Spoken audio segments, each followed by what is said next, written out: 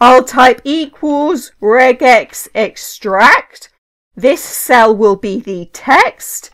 The pattern needs to be in quotation marks, and that's \P, which stands for pattern, N, which stands for number, and then plus, which gets us numbers of any length, and enter, and drag this down.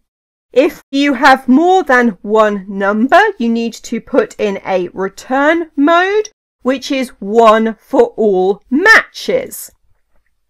And that will extract all of the numbers.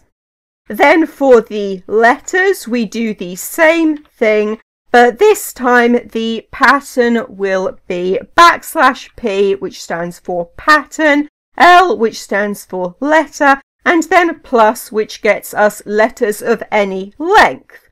And we'll put in a return mode of 1 and enter, and then drag this down to extract all of the letters.